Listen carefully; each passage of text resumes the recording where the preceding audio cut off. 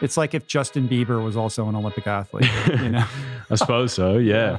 I find that there are similarities though. One taught me the what you put in is what you get out. The work equals improvement. Sometimes you sort of just have to jump off the deep end and then find your feet once you're out there. You're never gonna feel ready. My first race back was terrible. Failure isn't failure, really. Failure are just... It's information.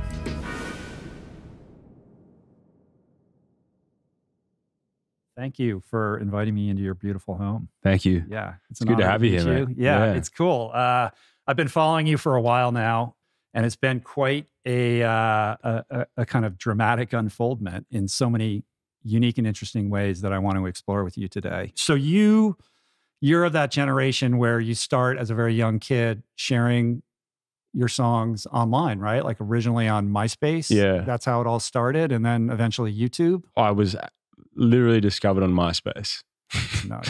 which is crazy to think about now. Mm-hmm. And YouTube, but I was posting like songs I was writing when I was 11, 12, like on MySpace Music. And that was where I was initially contacted by a producer in the States. Mm-hmm. How old were you?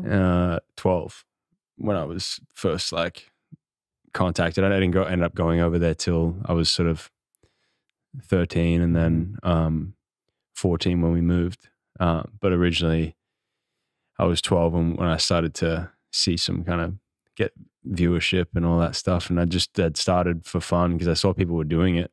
Mm-hmm. I saw kids were doing it. I saw people just posting these handy cam videos of them playing and singing and playing guitar. And this is sort of all well understood now. I mean, that's what happened with Justin. Right? Yeah. I think So he was like same the with first, Shawn Mendes first one. even, right? Like, yeah. so there's sort of a tradition and a track. Now it's kind of like the only way you are seen, I suppose. And it's a little bit more democratized now in the way that anyone can just sort of jump on and start building a fan base and everything. Which is cool. Which is cool. But I was sort of at the beginning of that YouTube generation of kids that went on with the guitar and got discovered. Mm-hmm. And I was the first one out of Australia as well, from my knowledge, at least. Right. And that's sort of, I was flown over to the States and asked to sort of start cutting demos, and took some meetings with some labels who wanted to meet in New York. And I'd never been out of the country before. Mm-hmm. So it was all very new to me. And I came home I was telling you this the other day, came home for 6 months, didn't really hear anything, went back to swimming training. And then basically got a deal offer on the table. It was sort of contingent on moving to LA. Mm-hmm. And fortunately enough, my parents were willing to take me over there for, I think, what they thought would only be a little while. But turned out to be us relocating there full time once the train started moving. And you have two younger siblings. And they came over with me. I was only 14, so my sister would have been 13. My brother was 7. Mm-hmm. So to have them do that with me and support me through that was pretty wild. Like, I don't think every family would do that. And it's not like my parents definitely weren't super well off or anything. Like they helped us get over there, and then for a while it was sort of like up to me to sort of make it happen. Right. So on some level, you're supporting the family. Yeah. Yeah. And your mom was your manager, right? No, she wasn't. Okay. But they were involved in the beginning, just making sure I was safe and all that. Like I wasn't getting, eaten alive. Yeah. Well, you're not, you're 13, you're not going over alone. No. But we were all super new to the business. Like we didn't know anything. And as Australians too, you kind of like, you feel like everyone's telling the truth all the time. Like, you're in LA. You're in these meetings. They're all telling you everything you want to hear. And then you realize like it's all bullshit. Yeah. Right? Yeah. And you realize a couple of years later, oh, that was not true. Or, Yeah. So you wake up to that stuff pretty quickly. Your parents seem like really good parents. Yeah. Your brother is like a concert pianist. Yeah. Yeah. Yeah. And he's like, is he writing writing a musical, or he's a very good composer? classical pianist. He's just moved to London. He bought himself a one-way ticket to London. He's like saved up for this ticket and for a few months rent, and said see you later to us, basically. Wanted to go and work in theater over there, and he's just got himself he'd done a lot of sort of local production and lighting and stage management and stuff like that, and he's now working on an opera on West End, like this Italian opera, and he's like gets to get dressed up and go out and move props around and do all this, and he landed himself that job within like 8 weeks of being there. So he was like me a lot in that way, where he's just like would go out and just make stuff happen for himself. And your sister's like a host and does a bunch of stuff, right? Yeah, a lot of sort of TV, fashion, beauty, that kind of thing. Yeah. But it's interesting that social all three of you stuff are kind of in the creative arts. Your parents were both athletes, swimmers. Yeah. Like they weren't like making albums and writing operas. No. Yeah. He's my parents. Well, my dad writes music, and he sings and plays guitar, and that's sort of that's where I got it from. I think that's where my mom is not highly musical, but they never pursued anything of the sort in their lives. So I think seeing us all take those paths is interesting for them. Yeah, that's wild. And so what do you, when you reflect back on how you were raised, the way in which your parents raised you, like what it feels like they must be very encouraging to pursue your dreams in whatever form that comes in. Like, how did they kind of support you on the day to day? Yeah. Well, when we talk about us first moving over there, they said that even if we came back in a few months, they said, worst case, we taught you to follow your dreams and your gut. Because I was so passionate about wanting to go over there and pursue this and take the opportunity I was given in music. So they said, worst case, we've taught you that you can do that, And I'm just glad they had an open enough minds to allow that to happen. And it was good too, because they never were like pushy, even in swimming. Like they were encouraging, but never pushy, which was good. But when you wanted to get back in the pool, your mom was not so. Yeah, when I wanted to get back in the pool, mom was trying to stop me prevent me from doing it. You don't want to do that. Look what you're doing. You want to come back. Like she knows. She knew. So she was shocked. But I think when she just saw the way I talked about it, she was like, "Well, I can't stop you. I haven't stopped you before." Right. Yeah. So you've done so many things as an entertainer. We're never going to be able to talk about all of that, but. You must have been 15, like when you went on tour with Bieber. So you were like the opening act 15, for him. Yeah, when I started, yeah. I mean, that had to be bananas. Yeah, so it was only sort of a year or two into being over there. Right. Just signed with Scooter Braun, his manager. The Swifties are going to be very upset. And so I started working with him and his team and got to know Justin a little bit, and who obviously at that time was sort of the biggest young act in the world, and just got put on tour with him I just released my first album through Atlantic, through Warner, and pretty much jumped straight on tour as his opening act for how did that even a few months. That came together because of Scooter? Yeah. And just it made sense, being I was a couple of years younger than him, but coming up as sort of another young artist. Yeah. Mm-hmm. And then so him and I sort of developed a relationship beyond that, ended up working on sort of playing music together and just, developed sort of a loose friendship for a while. It was wild to be sort of thrust into that at that point. Yeah. Right, going from young, 6 months prior, I was playing like shopping centers, and then like I'm doing arenas around the country, and we ended up joining him on his Australia leg and some of Europe. And so that was wild. Right. Yeah. How long were you with Scooter Braun? About 4 years. And that was when I pretty much made changes to my whole situation at the same time, from management to record label. Pretty much asked to be let out of everything I was involved in. And once you were with Scooter, or after leaving him? After, yeah, right, yeah. So this is what's when I went. Oh, I was still with him probably for the first. Went independent label wise for about 12 months, and then ended up changing management situation as well after that, just because I felt like I wanted a whole new sort of approach. It was looking back on it now, I think it was a bit drastic of me, but at that age, it's sort of like I almost felt sort of trapped in. It was a weird thing, because you almost feel trapped in what you've built for yourself. Right. So Scooter Braun, notorious hit maker. I'm sure he's saying to you, look, I know exactly the building blocks here, and I can get you to be the next Justin. Do these things, live your life this way. Here's how we're going to do it. It's all very strategic.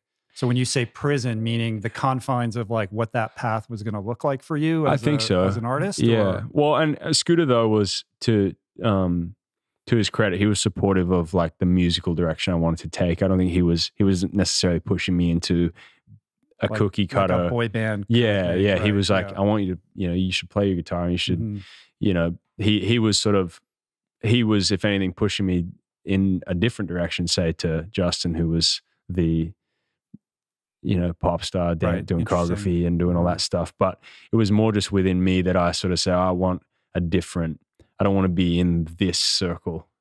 Oh, and it was more an act of just rebellion on my part, because I wasn't happy with, or I felt like a different person to what everybody thought I was, just music wise, because I sort of started to grow up really fast and had a lot of personal changes. And at 15, you at 18, 19, you start to like a lot of different things than you did when you were 15, 16, and that happens pretty quickly.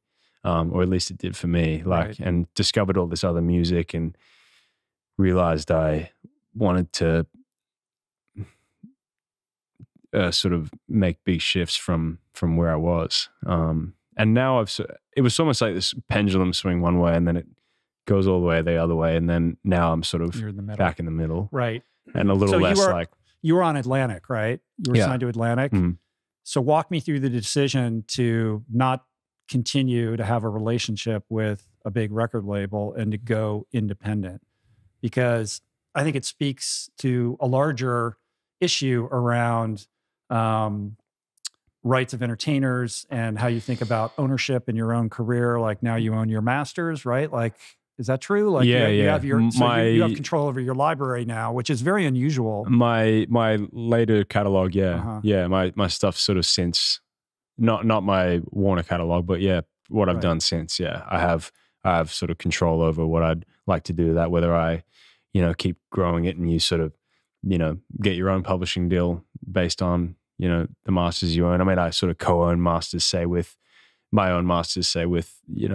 certain collaborators that I've worked on the albums with, but it's not owned by a major corporation or anything. And so that decision was about, and the creative aspect aside, like just from a business point of view and the way that the music business operates, how did that come about? At that point, I wasn't thinking about the business aspect as much. I wasn't really as business minded or as financially aware as I am now.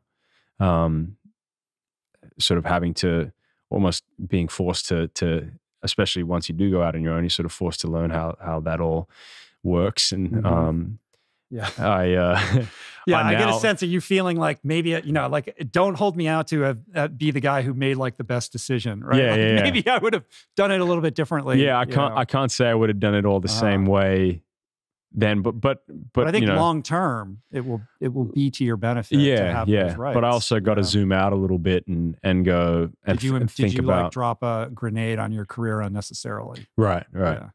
Sometimes I think about that. Yeah. But as you said before, when you look back in the rear view, it's like it all makes sense, kind of. Right. the way it all unfolds. And I think I just got to keep zooming out, thinking about where I'm going in the future as a musician. It's all going to be to my benefit eventually, to have ownership of a larger portion of my catalog. And at that point, I wasn't really thinking about the business side of it. I was concerned with the way I was viewed and creatively and as a person and all this stuff. But I think now I feel much more comfortable within myself. And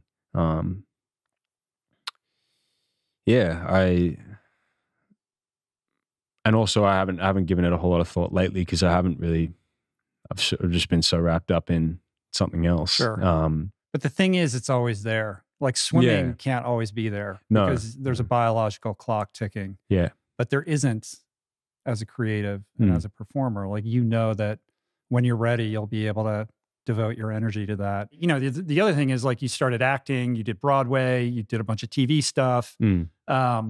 So when you see, like, I don't know, like when you see Timothée Chalamet in Dune, do you think like, hey man, if I had like not taken this detour, maybe that's me? Like, do you harbor those sorts of thoughts at all? Or are you just like, I'm cool, man. Like, the I'm swimming so happy. The swimming detour? Yeah. Or like, are you grounded and just that convicted in what you're doing right now that doesn't, those kinds of thoughts are not part of? I have moments. Yeah. I have moments. You're like, that guy? Yeah. That guy's doing that? Come on. Yeah. I could have done that better than that. I don't know about better than him, but yeah.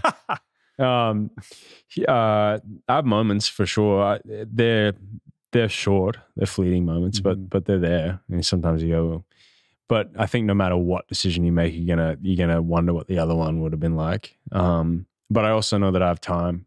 Yeah. And that's what gives me comfort, is that I've got time to you're doing this thing. It's go like back when into Jodie that. Foster went to college, Yale, or Natalie Portman, it's like, this is your version of that. Yeah, exactly. And I know that say, even if I stop swimming next year, like I'll be 27 and I can, look at or plan on whatever it is I want to sort of start pursuing from then. It's going to be, I think it'll just be music. That's sort of my primary interest in post swimming life is being a musician and touring and making records and stuff. And that's not going anywhere. Yeah. And I should say, and I said this to you at breakfast the other day, like, I have a special place in my heart for, high performers in general. We can all learn from people who are excelling in their respective disciplines. But there's something really cool and unique about people who find a way to achieve legend status in a multiplicity of kind of specialties. Yeah. In my generation, like, I'm your parents' age.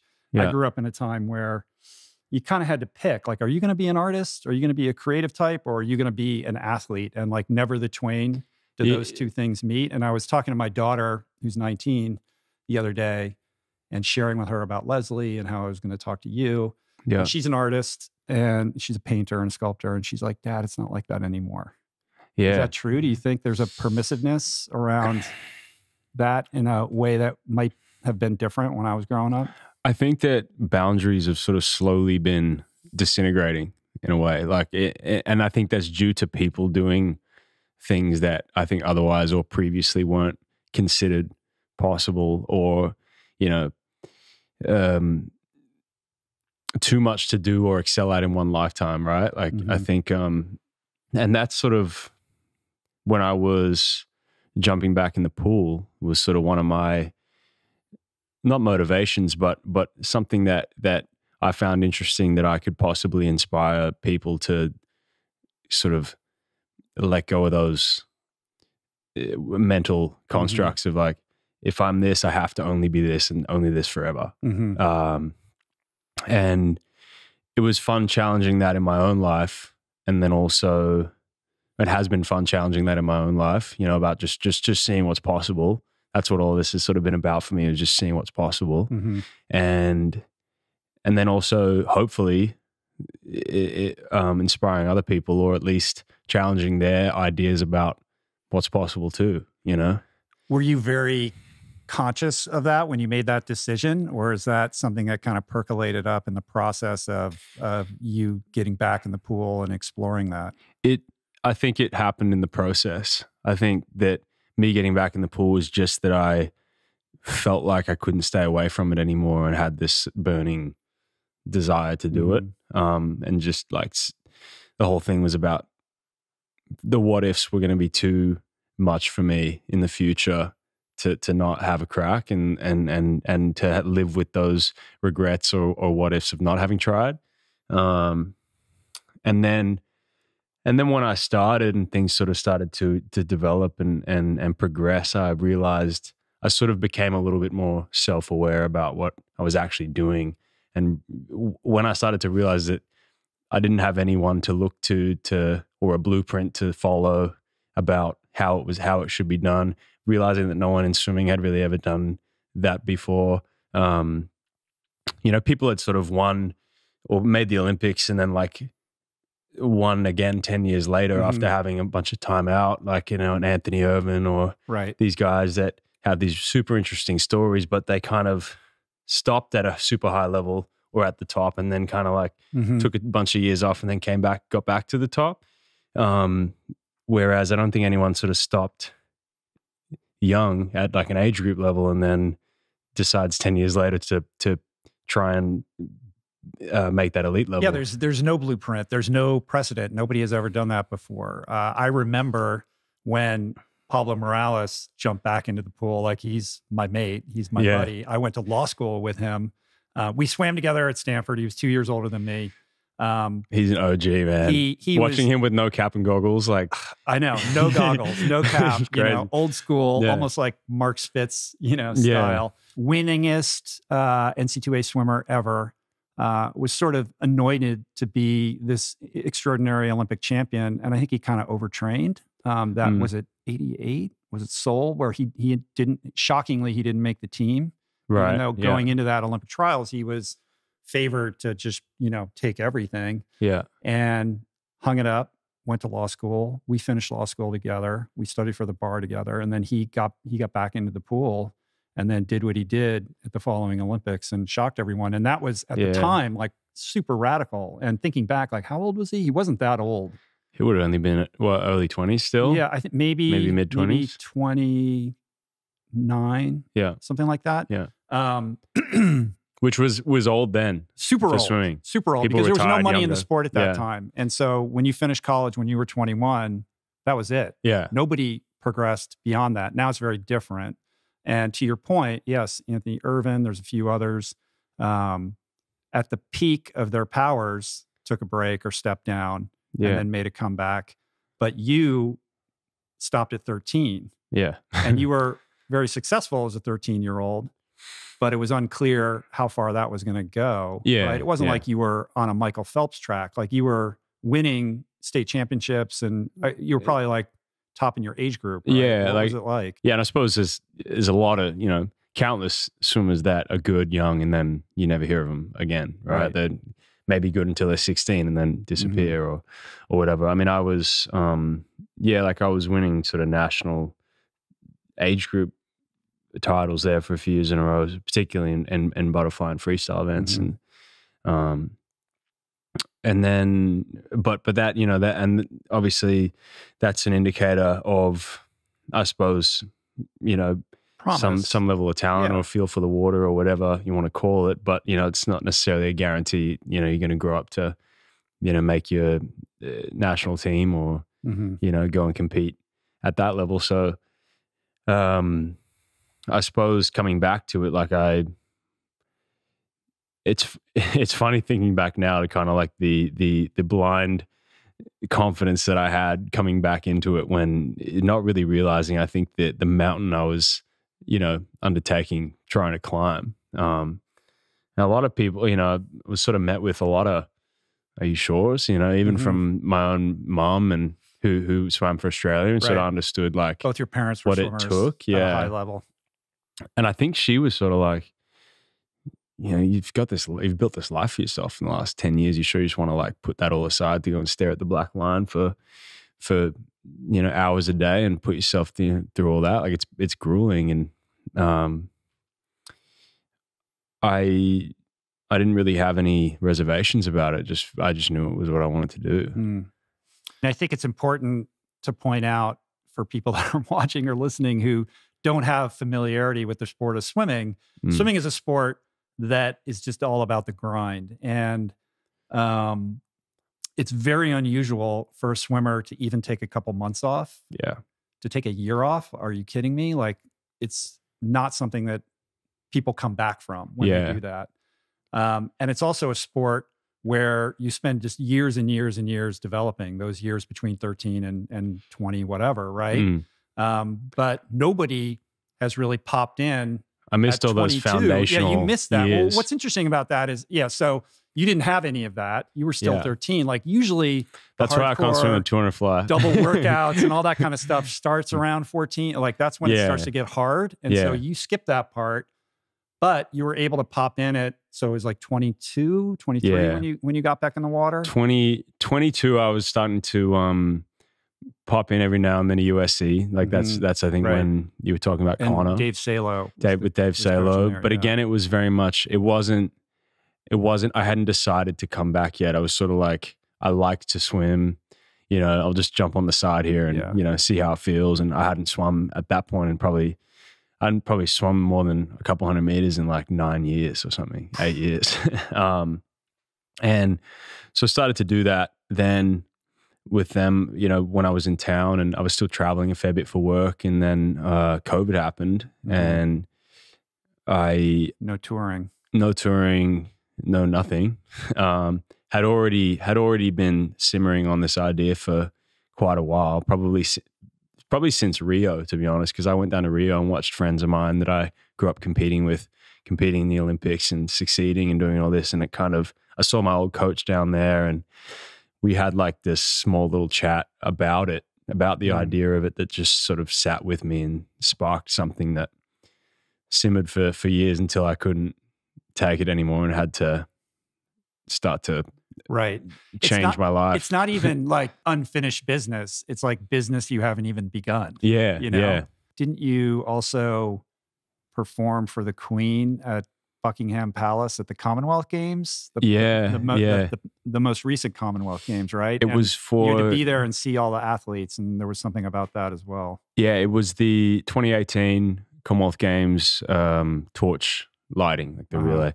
And the 2018 games were on the Gold Coast here where we are, which is where I grew up. And I think because of that, being from the Gold Coast, they had me go over and perform and sung like I Still Call Australia Home and did all that in the grounds of the Buckingham Palace, and got to meet the Queen and do all that. And I think, and then 4 years later, I was competing in the next one as a swimmer. So crazy. And at that time in 2018 hadn't even really considered the idea of swimming or really jumping back into it. So it's kind of wild when I was getting up on the blocks 4 years later. Right. Having known 4 years ago, I was doing what I was doing. That's so wild. Yeah. But when you're performing there as a singer-songwriter, thinking, but I'm an athlete too. Like, nobody's seeing me as an athlete. Yeah, and no one knows. Yeah.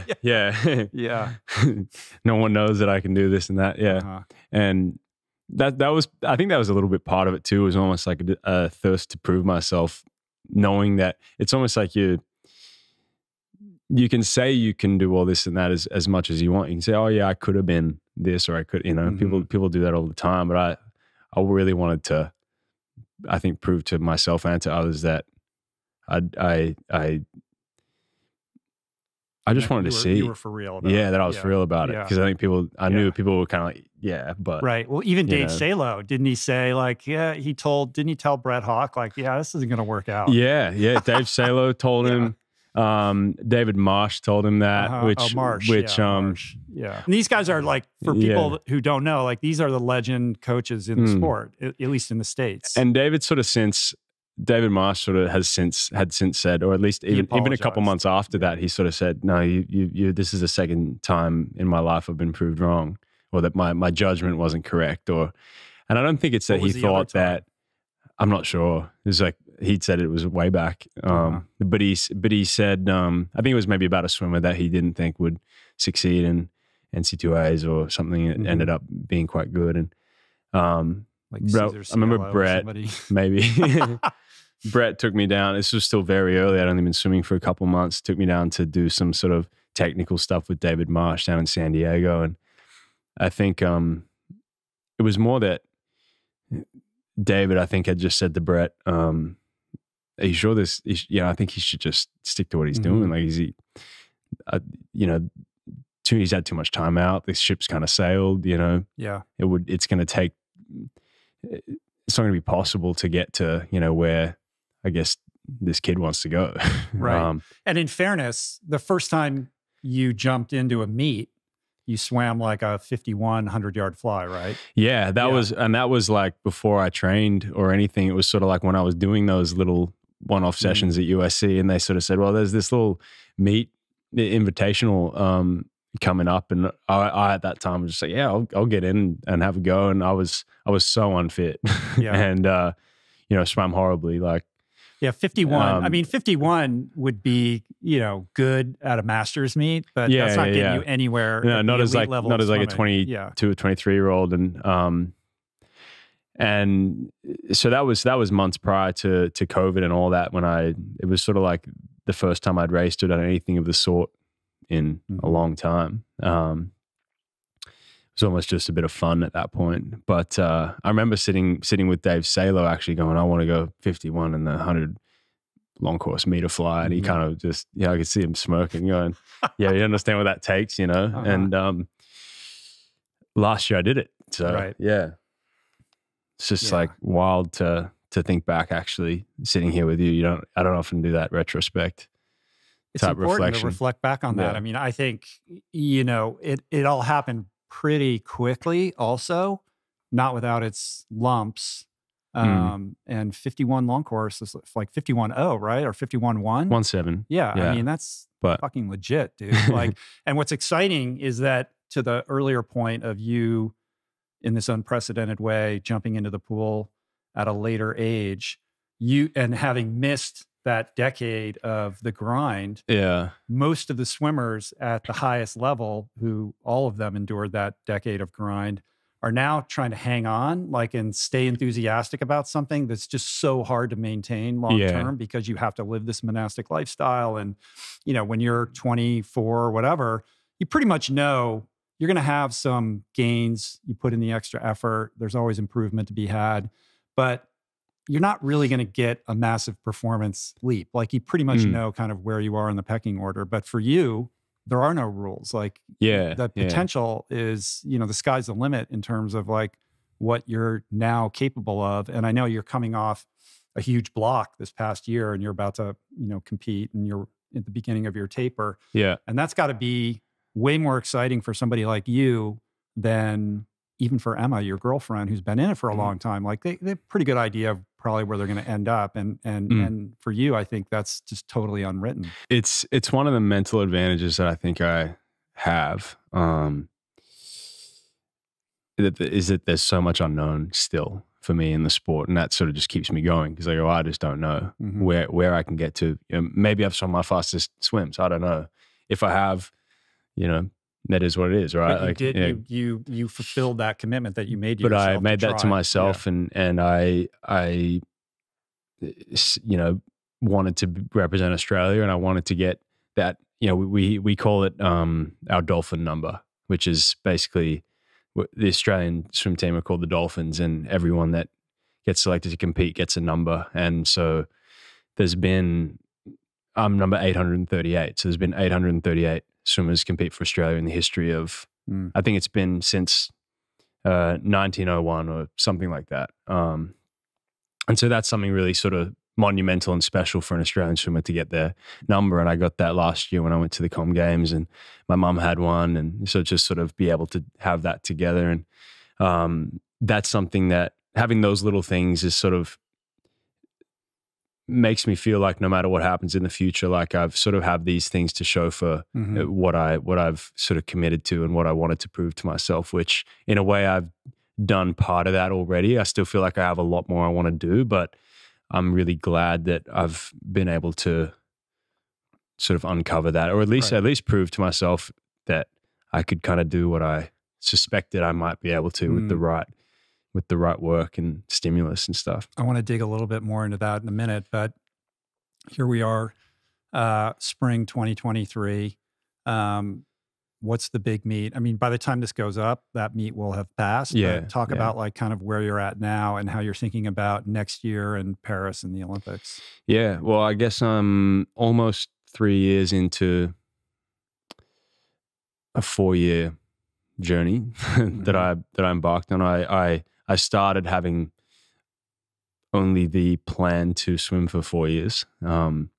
Anything beyond that is still unknown to me. I don't know what I want to do or how I feel after Paris, either the trials or the Olympics or whatever. Like, kind of depends on how I go and how I feel then. But the whole plan is to be ready for 2024. So everything I'm doing is sort of with that in sight. There's our trials coming up in a few weeks for the World Championships this year. So that's sort of the next major team to qualify for between now and the Olympics. So do my best to get on that one. And everything else is kind of leading up to about 13, 14 months. So this from is now. still like a build year. Next year is the real year where, the rubber meets the road. Pretty much. And the super grind starts. But you've already made a Commonwealth team. You defied expectations. So for people that don't know, in order to go to the Olympics, you have to get first or second at your trials. Yeah. And third place. And under our qualifying time. Right. So if you're second and you don't know the time, you're probably not going. Right. Yeah. That's not going to be a factor though. But often at least for the strokes, the 100-meter strokes, they usually want to take 2 per event for the relays and there's a lot of relays now with the mixed men's and women's relays and all that. So I think they want 2, they'll want 2 men for 100 fly, 2 men for 100 breast, et cetera. Right. So even if you get third, there's still a chance you could end up on a relay or as an alternate. No, third's not third going. and you're out. Yeah, okay. I just didn't know if it was the same. Even if you're under the qualifying time, which the Australian qualifying times are significantly faster than the FINA A-cut times. The Australian qualifying times they figure out based on what made last year's final at Worlds. So like the eighth time. So basically they're only taking you if they feel like you can make sort of the international final or whatever, which is, it's probably, aside from, I suppose, the USA, it's probably the hardest swimming team in the world to get on. Yeah, that's a debate we can have. The Aussie versus US. That'll always legendary, be that way. Rivals. So you're kind of sitting in this third place position. You got third at your trials last year. You almost went to the World Championships though, because there was something about somebody was going to not participate in that event, but then he changed his mind. Yeah, he ended up on the Commonwealth team. Yeah, where you got fifth. Yeah. But you're in the mix, I guess is the point that I'm making. But there's no guarantees either way. There's a lot of fast sort of guys. on the precipice of, or the cusp of qualification for at least for my events. Probably sitting right on the cusp of them. So there's definitely no guarantees. And do you feel that that you have a leg up in terms of how you manage stress and pressure because of the things that you've done as an entertainer, where you've put yourself in kind of high stress situations? And you have like a little bit of experience that maybe, allows you to handle that stuff with more calm and grace? Probably. Yeah. I tend to find I can and do thrive in high pressure situations.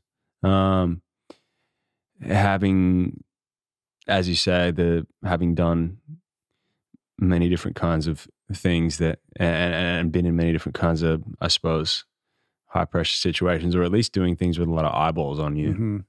Being up on stage and doing all that in front of a lot of people, being on TV shows and all that kind of stuff. I've found Broadway. That coming back into the sport, like part of me had that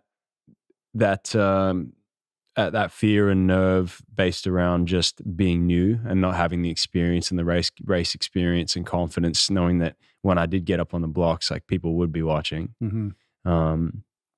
Even at like local meets and stuff, when I first came back, I just always felt like eyeballs on me and stuff. Now I think I've been here long enough where it's a little less, feel like a little less scrutinized, but was definitely prepared for that just through the life experience that I've had.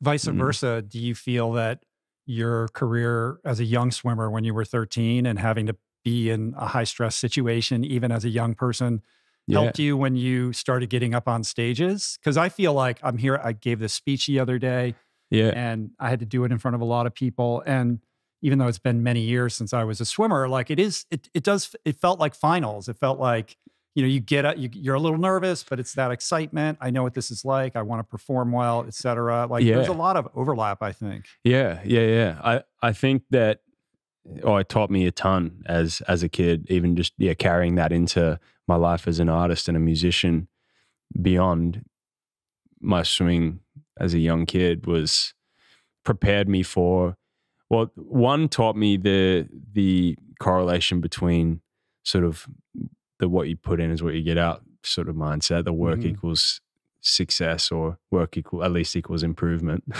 But it's different in the creative arts. You can't grind a song out. Like no. It's not like doing a hard set. Like you got to be in a place of allowing and almost surrender, right? To like let that come in, which is antithetical to the mindset of the swimmer who's like, if I push hard, I know I will have these gains. Yeah. I find that there are similarities, though, at least from my experience, trying to improve as a guitarist or trying to improve as a vocalist to go on to do theater, right? Like to do things like that. Things where the reps pay off. Yeah, like where you sort of push for a period of time so that you can let it sort of happen when it's supposed to happen, so that the second nature thing can happen. Like when you're racing at your peak, you're not using your brain. Yeah, exactly. You rehearsed it. So you can think so that you can not think when you don't have to. And I think that's the same thing for, at least for performing or playing a song, say it's something difficult that you've been wanting to learn. I don't know if I said this at one point, if someone else did, if I heard it, but I like the idea that a slow growth stage will lead to a quick burst of blossom at the time many slow growth stages will lead to a quick burst of blossom. I've found that that's very true for swimming. I think when you get that breakthrough, you touch the wall, look at the time, and you get that. When you have that breakthrough, that time drop, it's like a euphoric feeling, right? And know the work that you put in to get to that place. and I think that's what makes it so beautiful, is what you put in, and sort of grinding through that time to get that feeling and that reward. Yeah. The one thing you got to figure out, though, dude, you got to figure out how to go faster at finals. I know. Noticed, like that's a little bit of a struggle for you. It's funny you say that. Actually, you've done your research. You're good at prelims, dude. But you got to be ready for the big show. Yeah, and that's something that's funny. My coach tells me that all the time, and that's something I'm working on. Is I'm good when I'm relaxed. Like I'll get up in the heat and go, okay, I can at least nationally. Like I know I can get up and go 8 out of 10 and make the final. And often that swim will be faster than the one where I'm getting in and just trying to tear it. Right. And it's funny swimming in that way as that counterintuitive, where it's more effort doesn't always mean faster. Right. I mean, that's a really important perspective, but so, I would feel that you would be somebody who would understand that better, because I'm sure when you're performing music in front of a lot of people, it's going to be better when you're relaxed. Yeah. If you're trying to force it or you're tensed up, it's going to be a stiff performance, right? Yeah, and I think that's just something I'm learning with experience, at least in the pool, realizing that it is that way. But I think it's going to come with more. I'm getting up, having swum, say, I don't know how many hundreds fly I've done in a race environment, maybe 40 or 50. I'm not sure. Mm-hmm. Getting up against guys who've done hundreds of them. Yeah. I'm just sort of trying to get more of that under my belt so I can. But yeah, that is something I'm working on. But the mindset has to be, these guys don't know. Like, you're the question mark. Yeah. You know, and that's like a superpower. Yeah. Because you pretty much know what these other guys are going to, you know, the range that they're going to be in, but all bets are off when you get up on the blocks. Yeah. Because it's all so new. Absolutely. And I think that's the way it was coming into last year. Like my time, at least coming into the trials last year, was really not anywhere near like you dropped from like a 54 to a 51, right? In about a year. Was it? Yeah, in about 18 months, I think. Yeah. That's like in 100 meter. I mean, that's like an astonishing, you know, improvement for that period of time. But I think going into last year's trials was like 2:52.8 or something was as quick as I'd been. And I knew I'd have to go 51 to get on the team. And when I did that in the heat, I kind of showed myself I was ready to go there. But this year I have to make an even bigger drop. So what was that like, dropping back in, moving back here, getting back into swimming with, you know, jumping into the pool with an elite squad of guys and gals? Did they welcome you back, or was there a lot of sort of suspicion? Like, what are you playing at? Like, come on, man. I think there was some of that, and some of the people who I'm now friends with sort of, you know, said that they just naturally had those thoughts. I think when I first came back, just they didn't know me, they didn't, you know really what I was doing, what my plan was. So I think some people kind of, at least a lot of people in the public eye and stuff, you know, thought it was like some kind of publicity stunt or something. Yeah. This is for the gram. Yeah. And I'm like, swimming, this is not worth it for the gram. Like, it takes way too much, you know. Well, that's the thing. It's not like you can just like pull it together in a couple of days. Yeah. I remember, like, but I was welcomed. I was overall. Well, now ultimately you swam back. at 51, so it's legit. But at first, I would imagine there was a little bit of a acclimation period. Yeah. Because when I first came back, like I'd obviously dropped. I'd obviously gotten to a decent level in a short period of time, but it's not necessarily enough to like have people say like, you belong here, you know? Yeah. This is different than just, you know, photos of you on Instagram with your shirt off. Yeah. You know what I mean? And in fairness, like when I first got introduced to you and I was like checking, I was like, I don't know, man. I don't know about this. But like when I look at your social media, or like if someone is to Google you, it's just rife with a bunch of paparazzi bullshit. You dated like, you know, some well-known women, and it's really kind of all about that. And it's easy to project or have a judgment about who you are or what's important to you based upon that. And then when I met you and had breakfast with you the other day, I was like, oh, this is nothing like this guy in reality is nothing like I imagined based upon that kind of public persona or image. Like, you're very grounded, you know, conscious, kind, pretty chilled out dude. Thanks. you know? So it's not surprising that you would get, you know, some of that. Is it from your experience that a lot of people that at least have been through that aren't that way? Or, well, because you and I think both probably know a lot of people who have sort of had been shrouded in that, that world or that. I mean, I think I'm in a unique position to talk to you because I live in Los Angeles and I know a lot of the people that you've worked with. You know, I understand that culture, but I also have the swimming background. Like, you know, I can like, I have direct experience with both of those worlds. And I would say that in general, and this is no mystery, like somebody who experiences that level of fame and attention at a young age, they don't, you know, that has a tendency to really impair your value system. Yeah. And it's intoxicating. And now that you say that, honestly, like a lot of the people that I, or at least a few of the people that I do know or have been introduced to that had that do have a sort of warped perspective. And I think in fairness, and correct me if I'm wrong, but you look like somebody who flirted with that. You know, it could have gone the other way. Yeah. I mean, my parents will tell you. You were like, I mean, you were living a pretty fast lifestyle. Yeah, absolutely. And to, I reckon late teens, even early 20s, there were moments I was caught up. Like, I didn't know which way it was going. I think and my parents' sort of worst nightmares of like, you know, young sort of pop star kid like going off the rails was like coming true for them a little bit. It comes true for most people in your situation. It's the rare individual that avoids fortunately, that.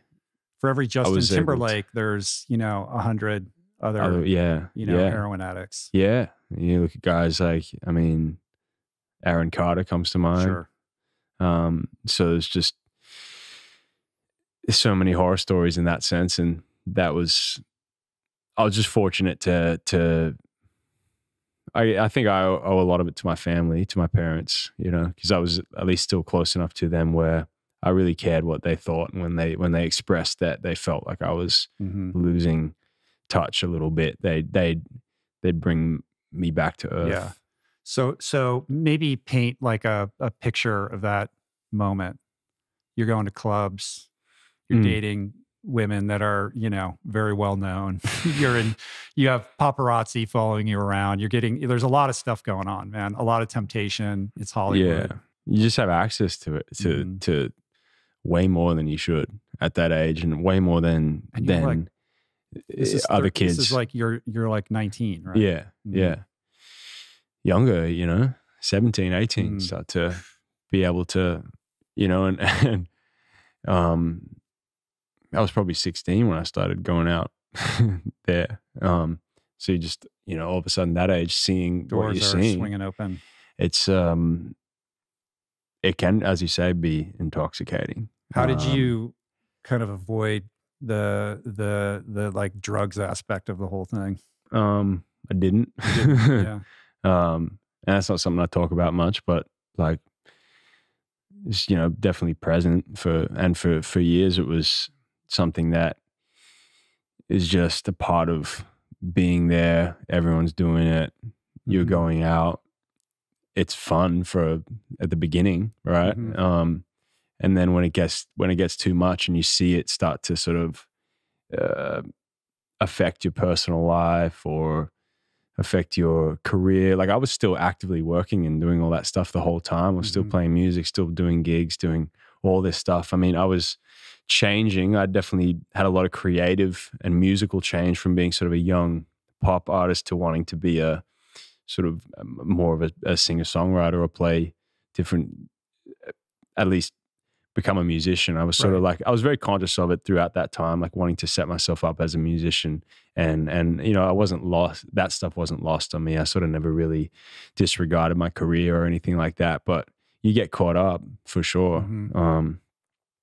And it's what I was sort of doing then was, and the lifestyle I was living then, even 5 years ago, as a 21-year-old, it's a far cry from where I'm at now. Yeah. I'm waking up when I was going to sleep. Right. Yeah.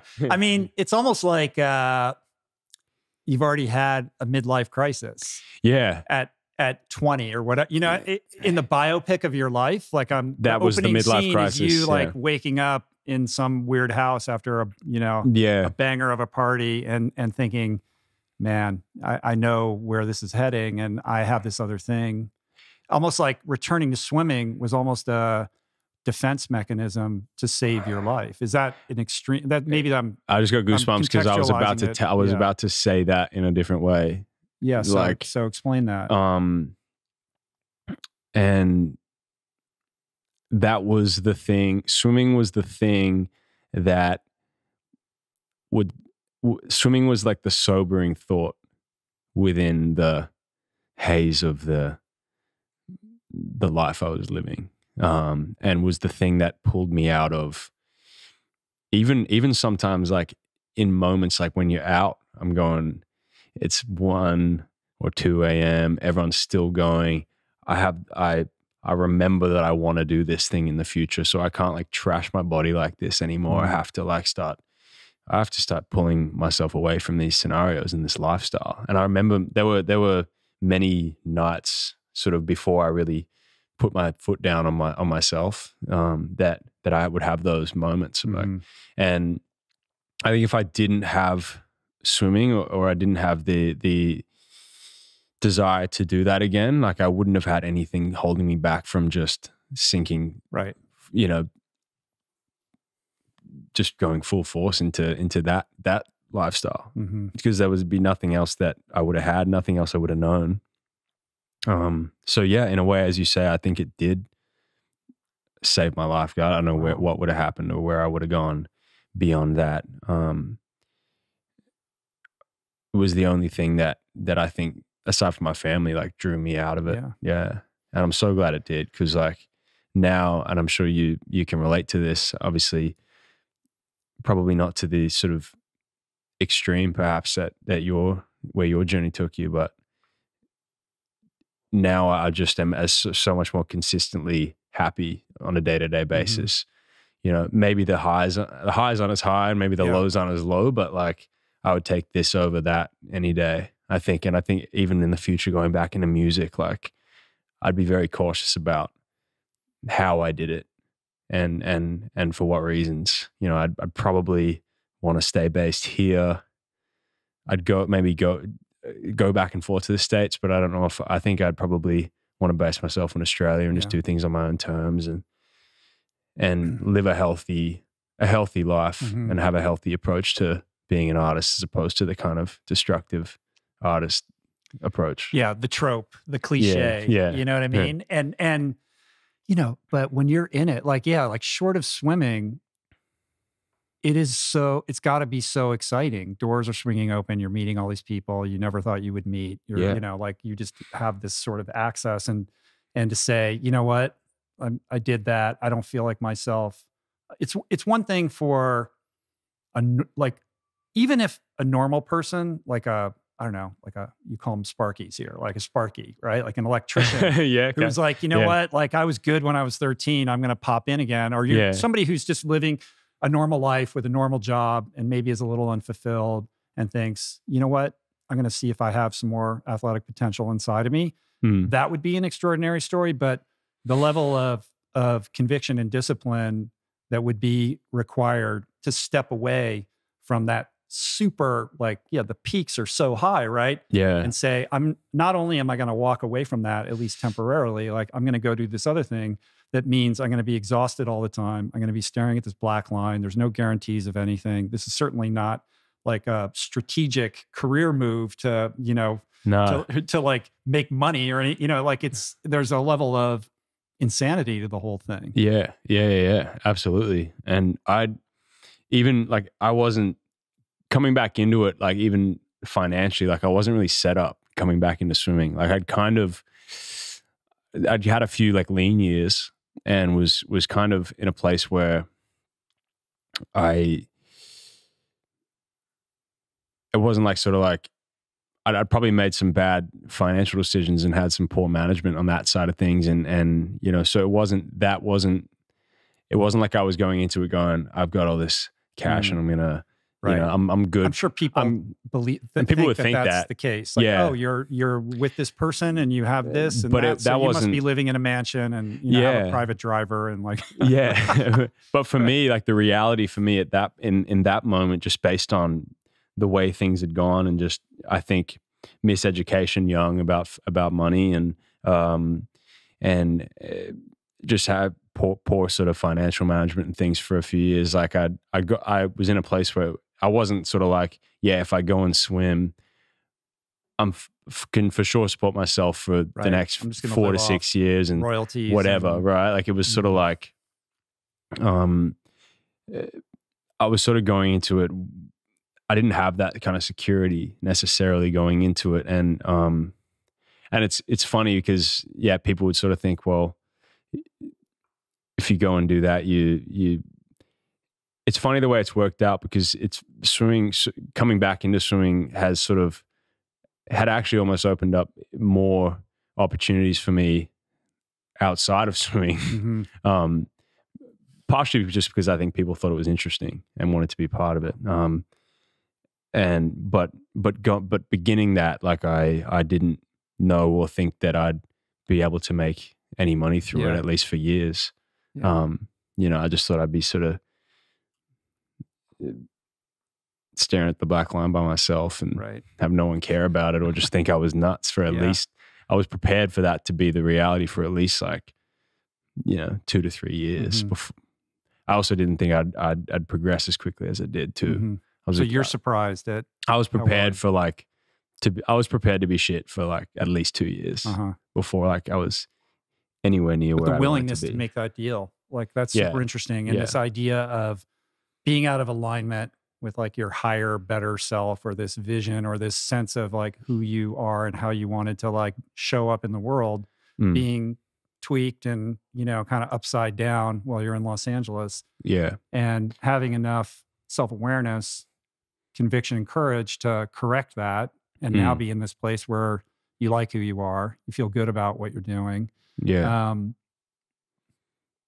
I think is something that everybody on some level can relate to. Like, I think that there is a more self-actualized, authentic version of ourselves within all of us. Yeah. And every day we're kind of subconsciously wondering how in alignment we are with that person that we wish we were, or whatever. You know what I mean? Yeah.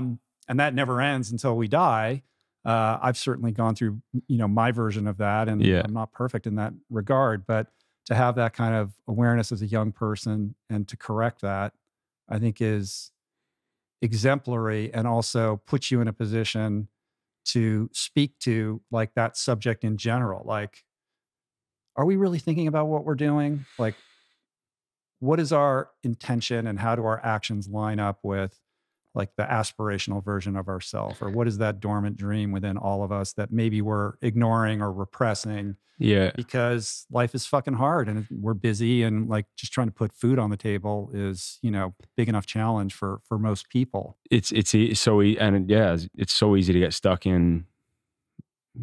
And I'm not saying everyone should just go and quit their jobs and like become a movie director or whatever, but like, it's so easy to totally ignore it in the quest for a steady salary or you know, this or that. But when you ignore it, you get these little knocks.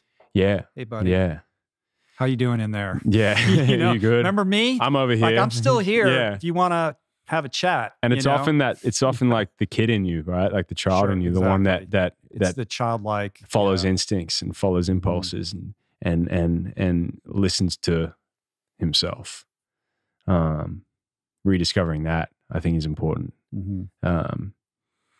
Yeah, it's something beyond the mind and logic that is childlike and uncorrupted by the difficulties of life, that still kind of lives as this seedling inside of us. You know? It's a good way of and I think, it. You know, looking at your career and your life, the rear view is always 2020, right? Like when you look backwards, it all makes perfect sense.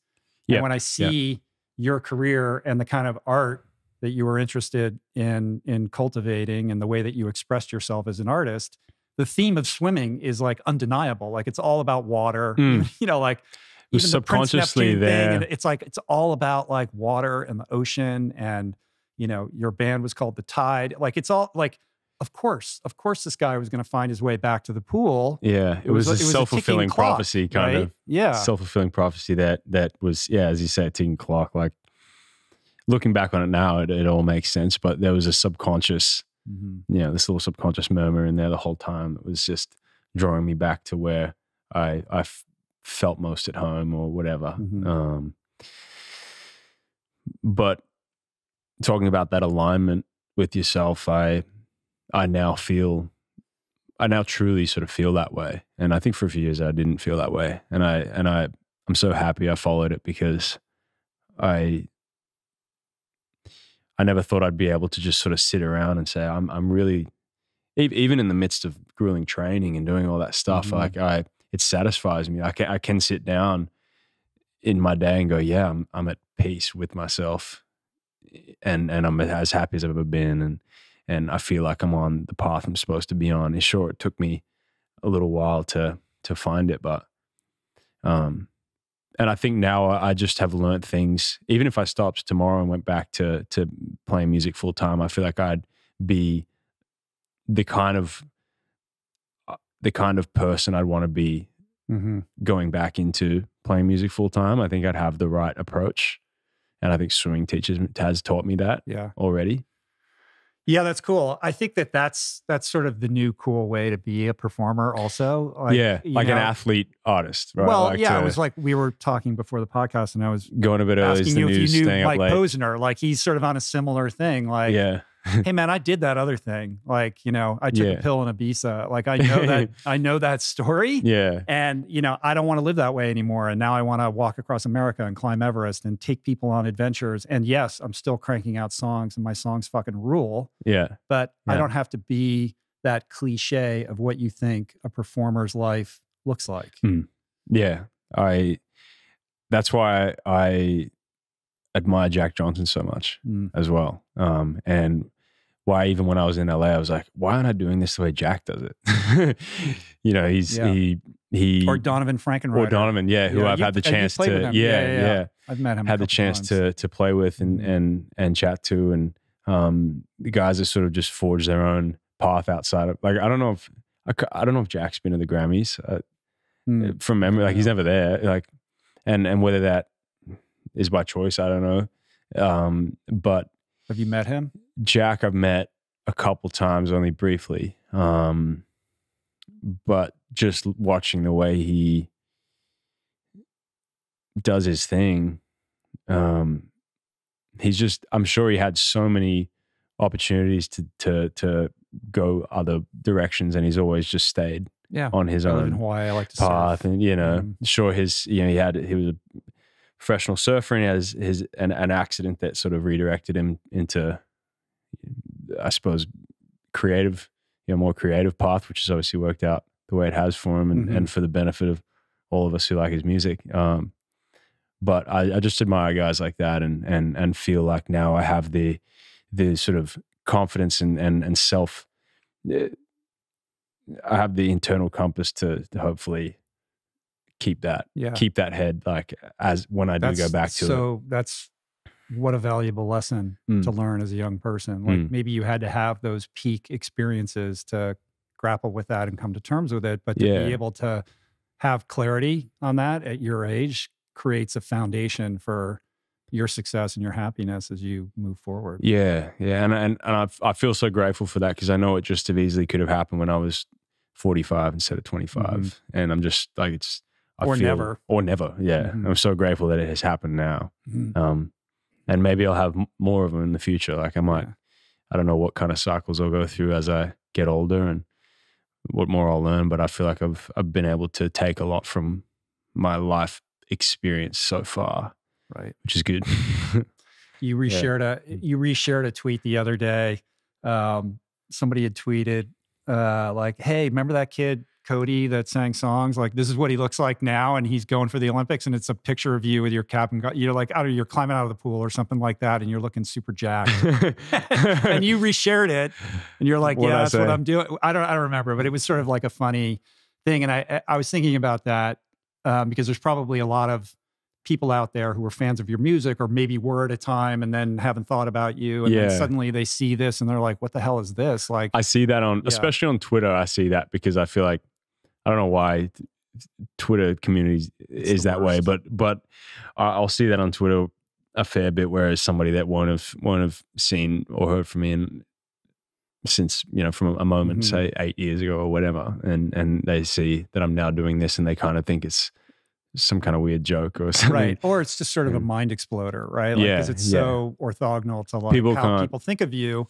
And I think the reason I bring that up is I think there can be a sense in the world publicly that all of this kind of happened with ease or overnight, and without an appropriate level of appreciation for the courage of making that kind of decision and the amount of work that you have to put into it. And I think what happens is that a narrative gets crafted that you're this unbelievably gifted person. It's all easy. You can just write these songs, and then you can just go over to the pool, and these things happen, and it makes you unrelatable. Like you're this outlier. Like that's cool, and I can be inspired by that, but it's not aspirational because I'm not like that, right? And I was listening to your conversation with Brett Hawk, and he was framing it in an interesting way. To disabuse people of that idea and to instead suggest this idea that I love and that I believe in, which is that we all are sitting on top of mountains of untapped potential. And the differentiator with you, of course, you have talents. That's certain. We all have everybody does levels of talents and different things. You recognize your talents. You put the work in to manifest them. But Brett said that what people should understand is that you understand your potential and you know how to continually tap into that well and go back to it. It's a renewable resource, as opposed to the person who maybe taps into it once and does something and says, well, yeah, but I'm out of gas now. Like, that was my thing and now I'm done. Whereas you're like, no, it's there. It's always there. Like, how do you dip your toe into that current and, continue to nourish yourself and, with this understanding that there's always more potential to be mined. Yeah. Tapping that source. So how do you think about that consciously? Does that resonate with you, or how does that land? And I think it's just, cultivating the resilience not to get discouraged by failure as well. I think there was a moment, I wasn't, as you say, when you think people think it happened overnight or whatever, like I was no good when I first got back in the pool. It wasn't like I just started popping all these good times in training and doing all this stuff. It was like my first race back was terrible. It was absolutely terrible. And I was so afraid to do it as well. Like Brett put me in some time trial down with David Marsh's group. I'd probably only been swimming.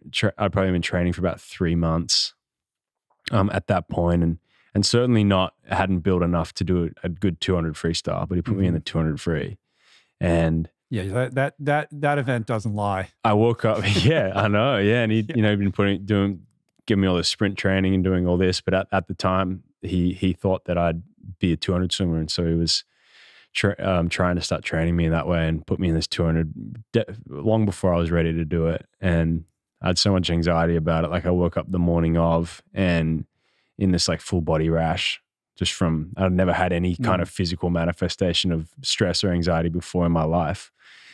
And I've got this full body rash. I'm wondering what it is. I take myself to the urgent care and I'm trying to figure it out. And eventually I can kind of calm myself down, and I go and do the race that night, and it's just horrible. Like, and I remember coming back that night and sort of thinking, maybe this isn't for me.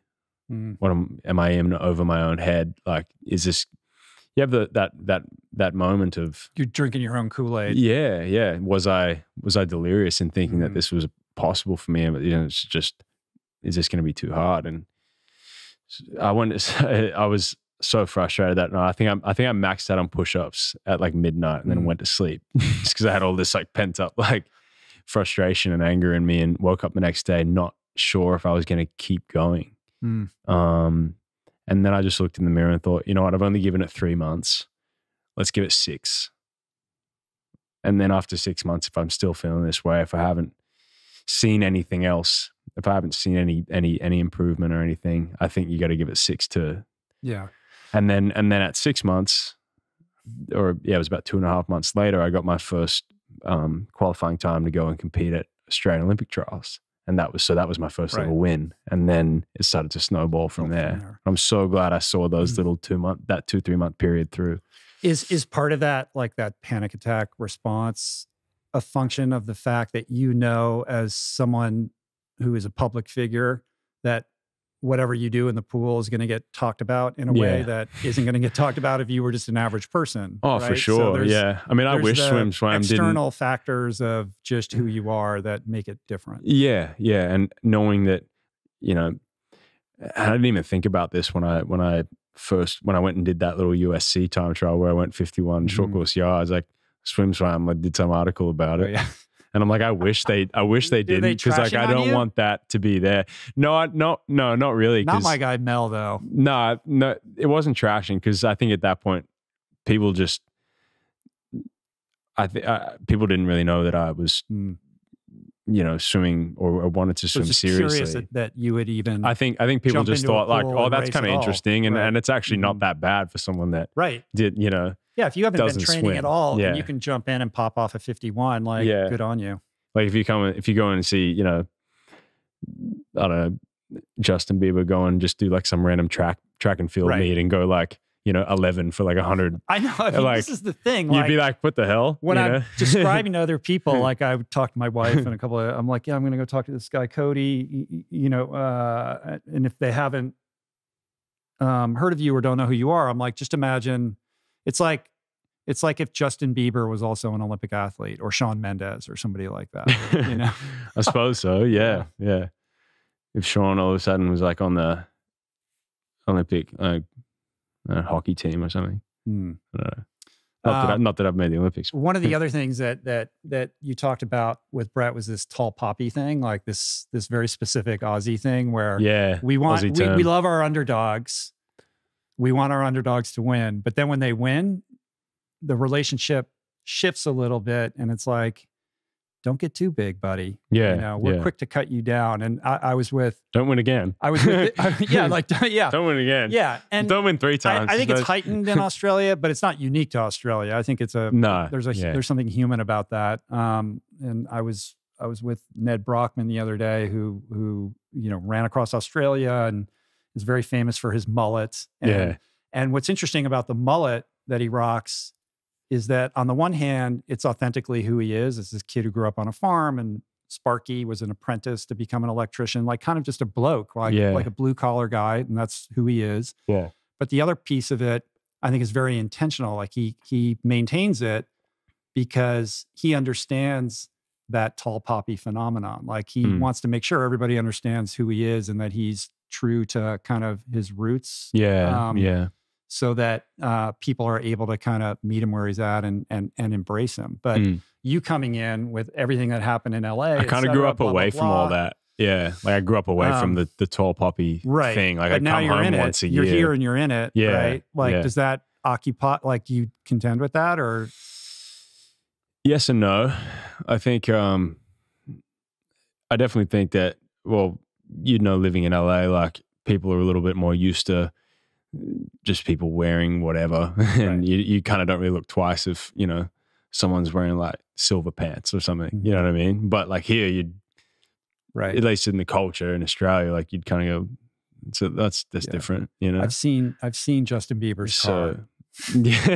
Like that reflective, to have metallic, like a chrome wrap, like Audi R8 or something. Like, whereas here, people are like, "What the hell?" What are you doing, you wanker or whatever, But like, so yeah, it's certainly become more conscious of it since moving back. But I feel like I kind of almost needed a bit of that in my life. Over there, it can. Right. Actually, it was healthy for you. It was healthy for me to have that at that point. So, and I think now, I've had just enough of a dose of it to sort of just level me out a little bit. But you're still an underdog. Yeah. Which is cool. Yeah. I'd like to always stay the underdog. Yeah. And trying to hold on to the top. Yeah. So you also happen to live with, you cohabitate with your girlfriend, Emma, who just so happens to also be like the most decorated Australian Olympian. Like, she's for real. So how has her experience, and obviously she's, somebody who understands mindset, the champion mindset, like how to achieve goals, all of that. Like, what have you learned from her experience that's allowed you to kind of compress your learning curve to getting to where you want to be? Yeah, being with her and spending so much time with her. Well, we first met when she was already in the squad that I joined when I came back. So we met then, and we always had a sort of a connection and a magnetism to each other. Something we didn't address until after her Olympic feat, and when she ended up being away for another sort of 6 months after that, and it wasn't until she came back that we sort of connected and got together. But it was always there from when we first met, and I think in a a good partner, you recognize a lot of qualities that you yourself, I think, either would like to possess or already possess. And I think we sort of had that with each other. We recognized that we had sort of similar approaches to life and what we do. And at the same time, I just saw that,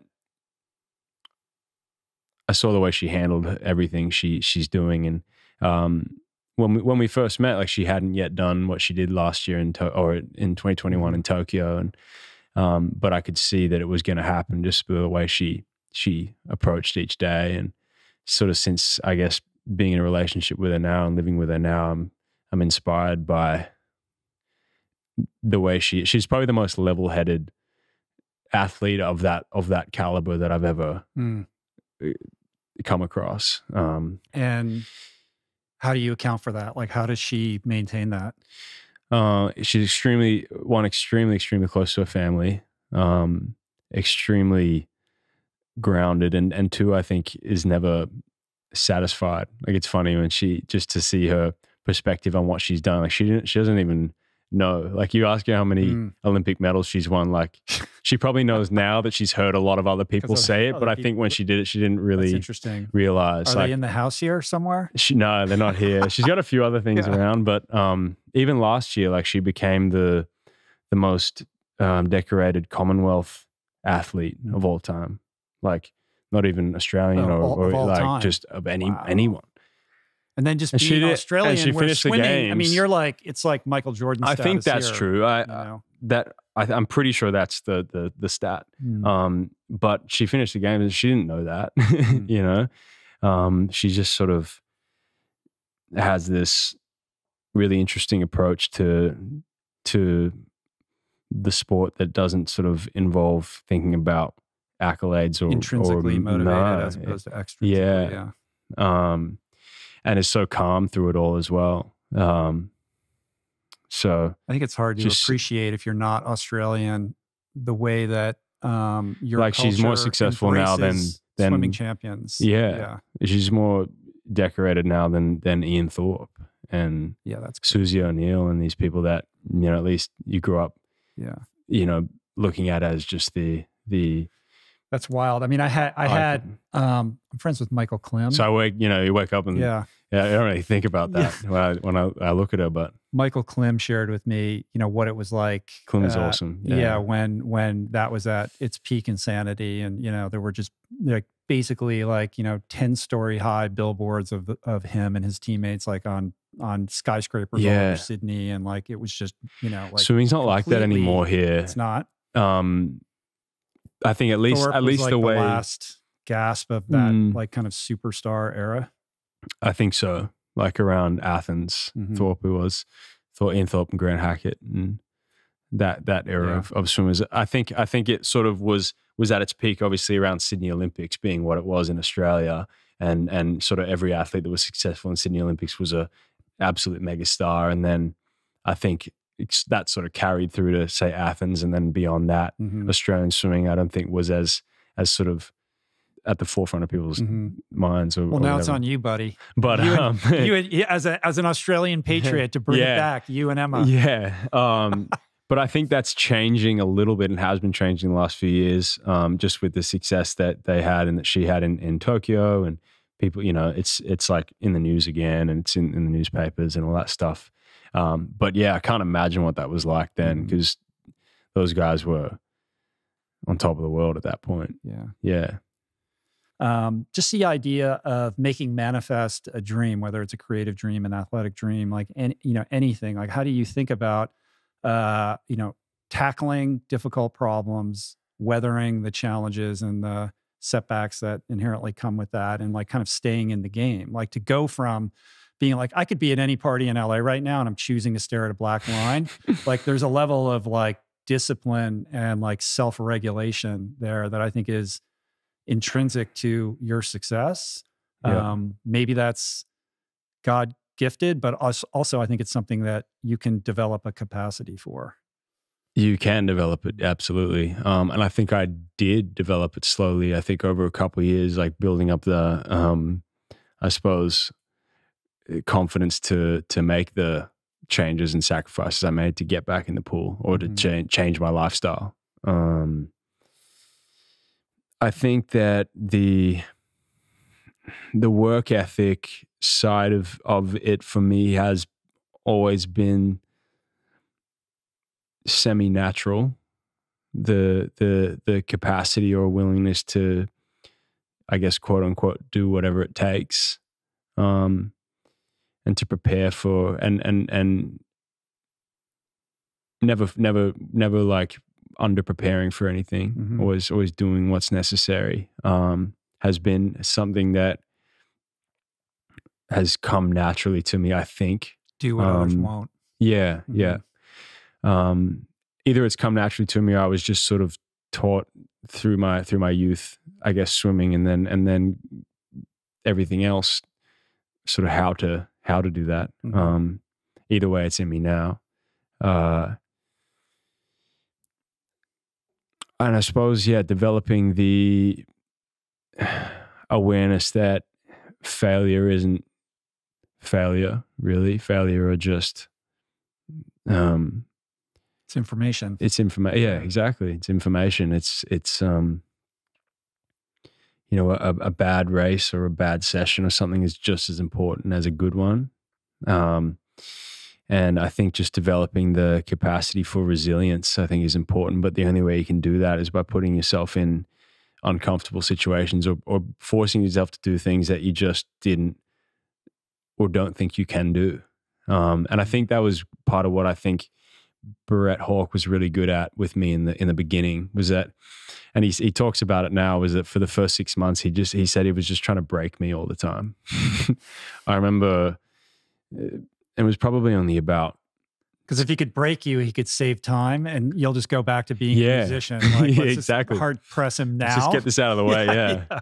And he said he tried so many times, and I'd get out and throw up and then get back in.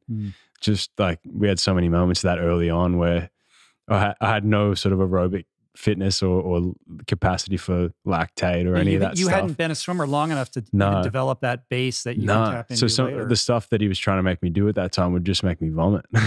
And that was probably 2-3 times a week for a while until I was a little fitter. I remember one morning, like I'd just broken up with my girlfriend the night before.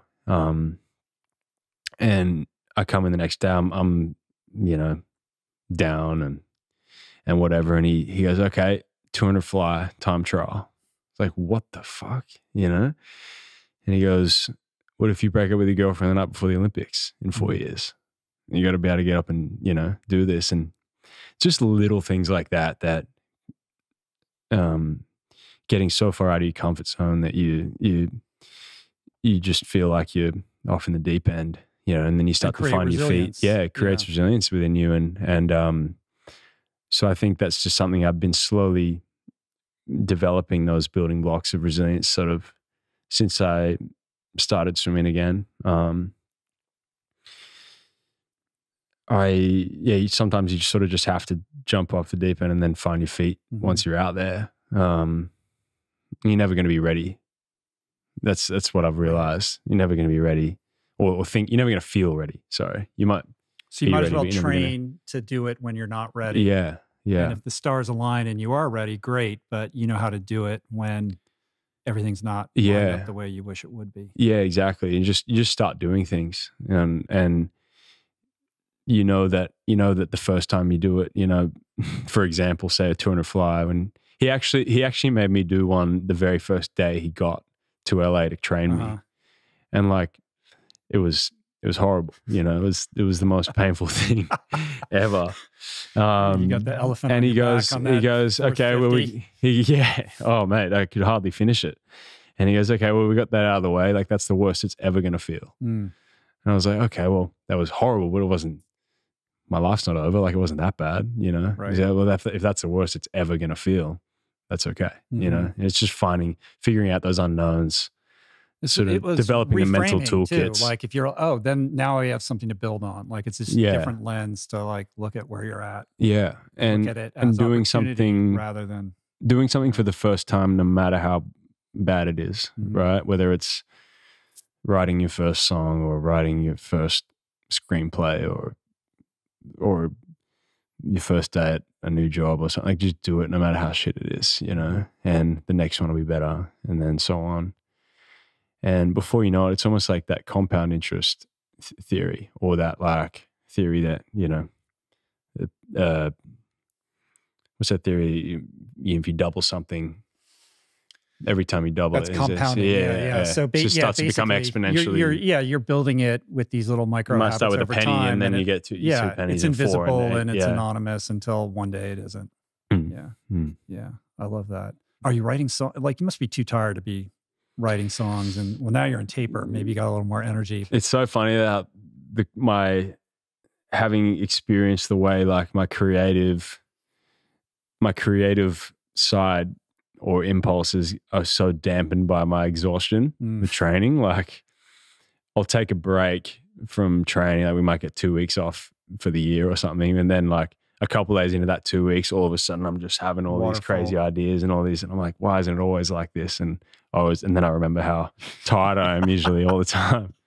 Because you're swimming 20,000 meters a day, dude, or whatever it is. But I'm still writing. Yeah, I'm still playing. Not as much as I would be otherwise, but yeah, I try not to sort of let that fade too much. I'm still sort of compiling ideas and songs and things that I can come back to when I have the time. Yeah. And I will eventually be starting to play and make music again. Yeah. I'm looking forward to the day. I'm not worried about that. Yeah. I have no doubt, you know, that will come when it's supposed to come. But in the meantime, dude, like, honor to talk to you. I'm a fan, super supportive of this mission that you're on. I think it takes a lot of courage to, you know, kind of make the moves that you have. And I think there's so much to be learned by the example that you're setting. And I feel like you're showing up in a way that is setting a really positive example for other people and how they kind of think about their own dreams in their own life. So thank you. Yeah. Thank you. Credit to you. And we didn't even talk about Prince Neptune. You're an entrepreneur. Oh, yeah. You've got a garment line.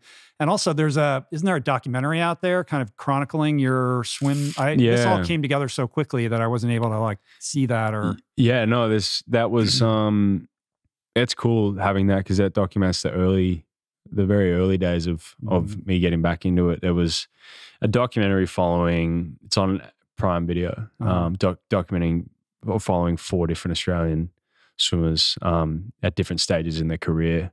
Ian Thorpe was one of them,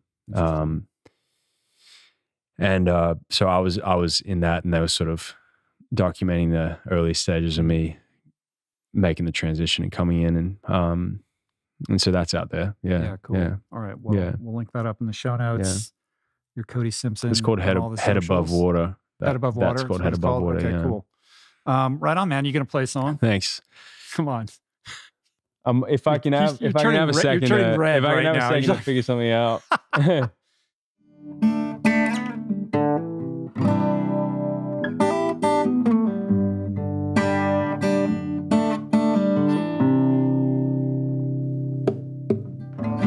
Young lady lover on the top of the world, can't put my trust in all the things that I've heard.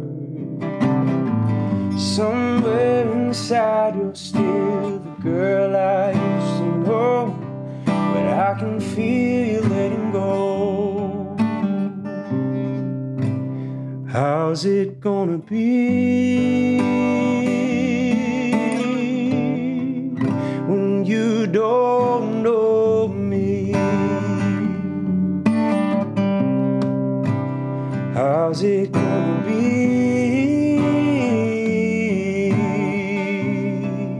when you don't know me?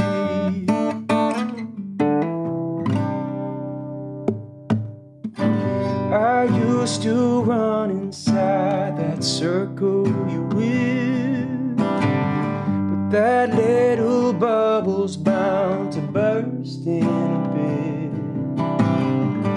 Gonna wave goodbye to the man you used to know. Can you feel me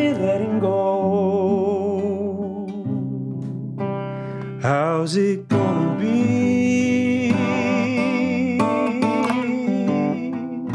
when you don't know me?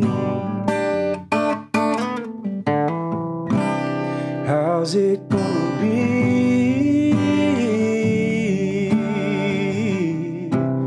when you don't know me?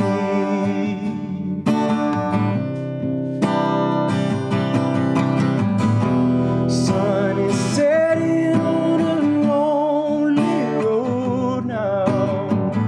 The mystic only knows the curse you carry. I can't stand the things you're happy you found, but I feel like I'll be cool at last, 'cause it's just how it's gotta be. You don't know me, do you? How's it gonna be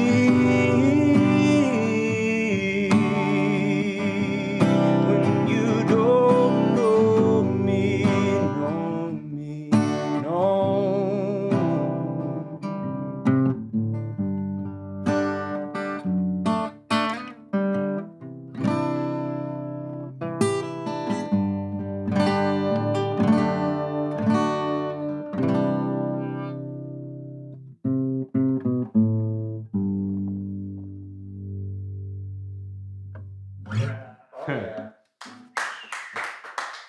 Thank you.